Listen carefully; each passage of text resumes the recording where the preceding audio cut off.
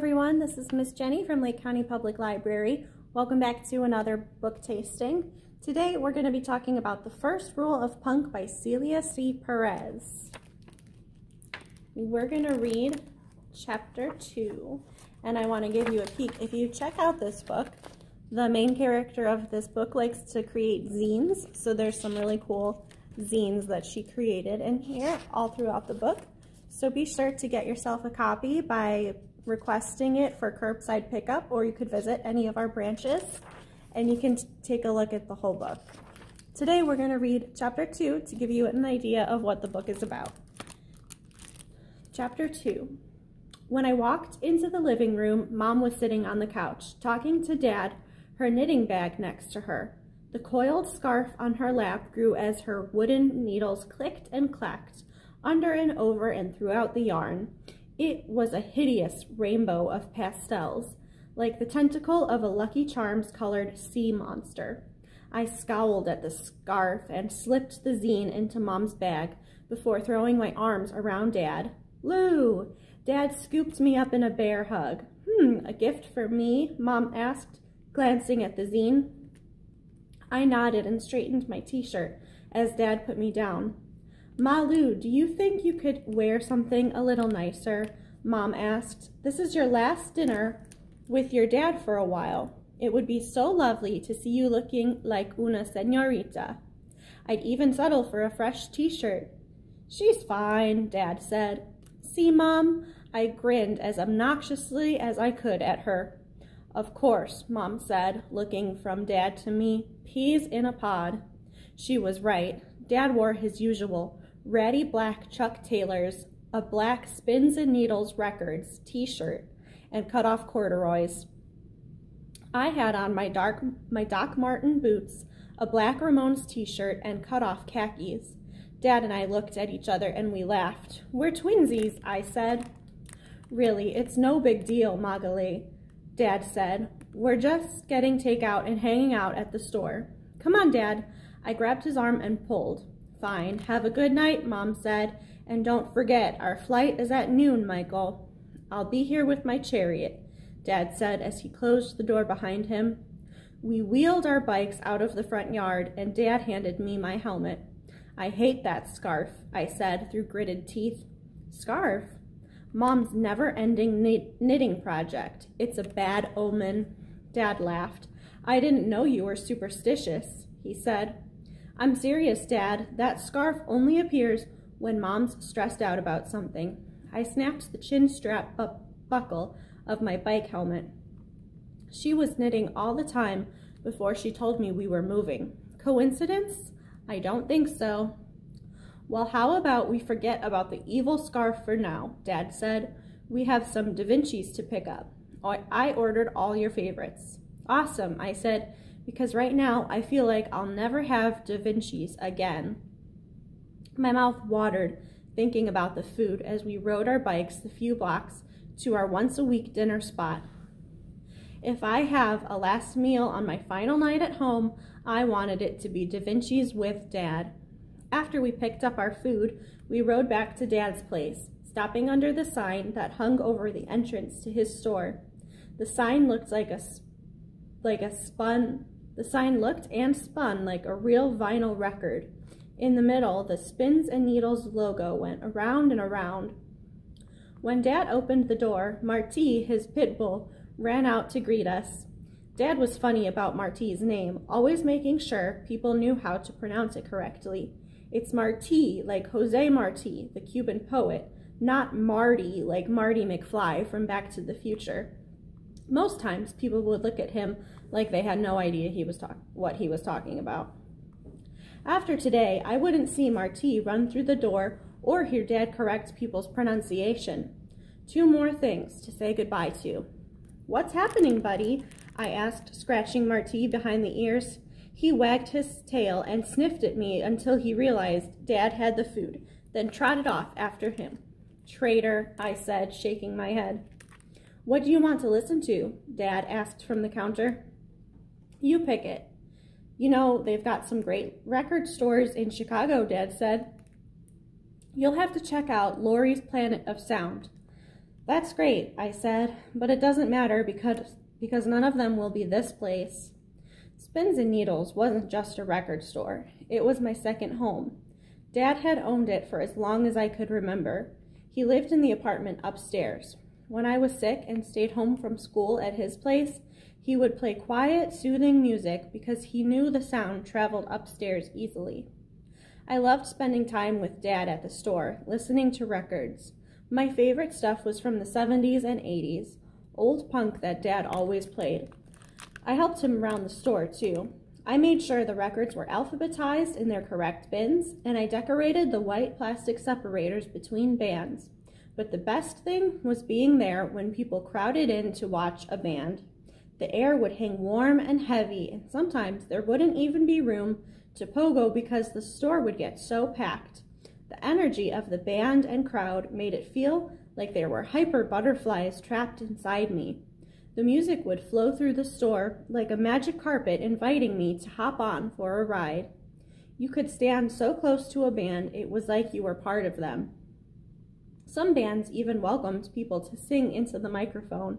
I always wanted to sing, but I never did because I was too scared.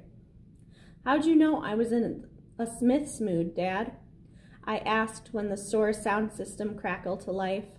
The song started out with jangly, quiet guitar and a voice that sounded sad but a little hopeful too. Like when you're stuck inside on a rainy Sunday and all you want is the sun to peek out so that you might be able to go outside, even just for a little while before the school week begins. Just a lucky guess. Shall we dance? Dad grabbed one of my hands in his and put his other arm around my waist. I couldn't stop giggling as he waltzed me around the record store and sang along. The song was about someone with crummy luck. I knew the feeling, so I joined in at the chorus, begging to get what I wanted for once. Dad twirled me towards the counter and let go of my hand. Thanks for the dance, kid, he said. Now let me get some plates so we can eat. I gave Dad a thumbs up and turned into the record bin labeled New Used Arrivals. I pulled out a record by a band I recognized and studied the singer's face on the cover. The singer seemed to stare back, her hair teased and standing nearly on end. She had her signature dark, heavy, made-up eyes and lips. It was a look that made her look a little scary, like an angry witch, but also kind of pretty. This reminded me of Mom and how she called punk music a racket. It always bummed me out that she could hear the anger but not the beauty in it like I did. I bet I could do that to my hair, no problem, I said. What do you think, Dad? I held up the album cover for him to see. Sure, Dad said, digging through a drawer for utensils. So you think it would be okay for me to do it? I asked hopefully. You definitely have to ask your mom about that. That's not fair, I said. She's making me move across the country. Can I at least decide how I look?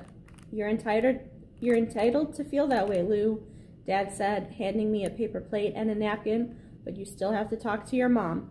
Sometimes I wish you two argued like normal divorced parents, I mumbled. No, you don't, Dad said. Yeah, you're right. I knew I was lucky. I liked that my parents got along even though they weren't together.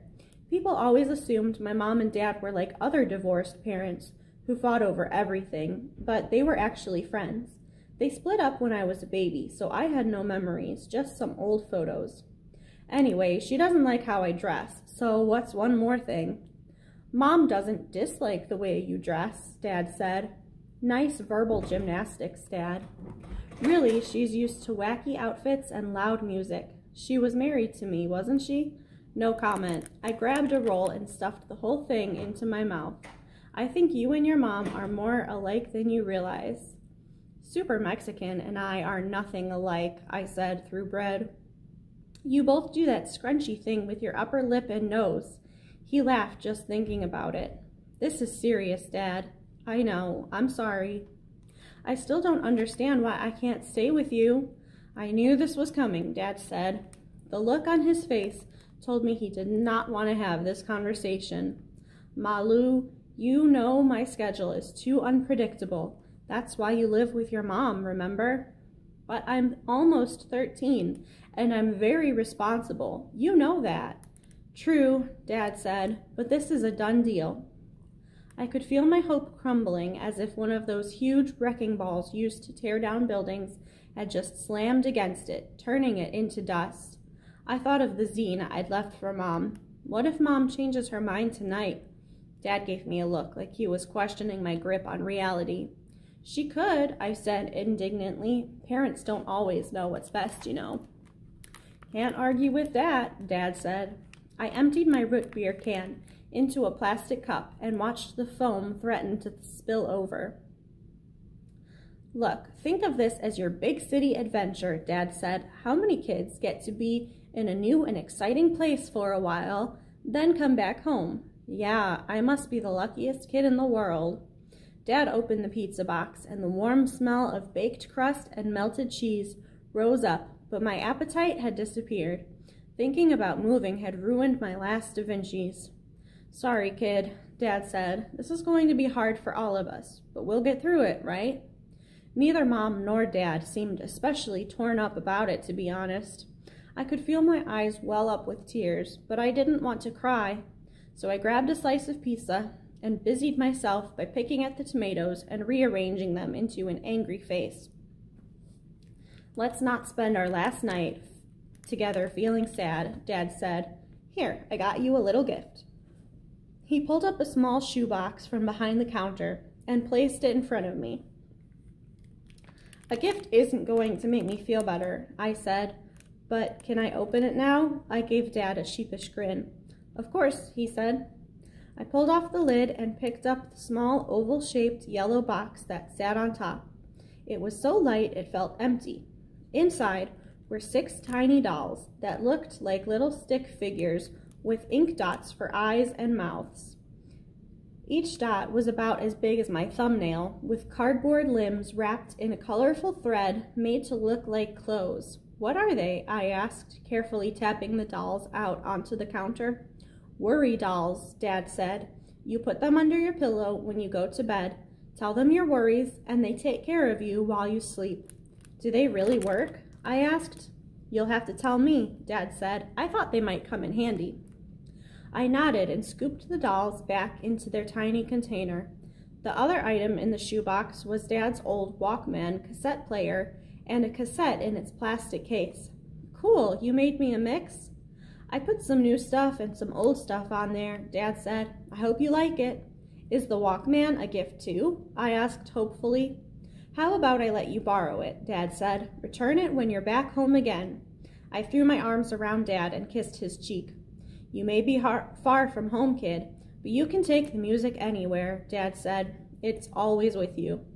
Thanks, Dad. Hey, do you want to play DJ? Sure, I said and hopped off my stool. Normally, I loved playing DJ at the record store, but for once it wasn't getting me out of my sad mood. Still, I pulled some of our favorites to play over the store speakers while we finished eating. After dinner, we cleaned up and took our photos in the old photo booth, one strip for each of us. I looked around the store one last time, pretending my eyes were on a camera, and I snapped mental shots to tuck away for safekeeping. Then I turned off the lights. Upstairs, Dad put on The Wizard of Oz while I changed into my pajamas. It was one of my favorite movies, and watching it together once a year had become our thing. I squeezed in beside Dad and Marty on the couch. I always loved the beginning, where Dorothy's in Kansas and everything is a brownish gray. Don't listen to this part, I said to Marty, covering his ears, when Miss Gulch threatened to harm Toto. I knew I was too old, but I snuggled close to Dad anyway and breathed deep into his shirt, trying to memorize his familiar smell of laundry detergent, peppermint gum, and sweat. I wondered when we'd be able to watch the movie together again. Dad, I said, hesitating. I felt like a water balloon about to burst. Lou? I know it's not punk to be scared, but I'm scared. It's okay to be scared, Lou. Dad squeezed my hand. Hey, do you remember what the first rule of punk is? There are no rules? I asked. Okay, never mind, he said and laughed. The second rule of punk? The louder, the better? You're a real comedian.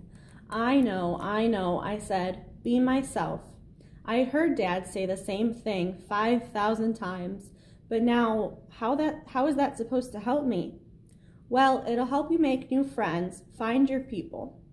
I have friends, I said before I could stop myself. I don't want new friends.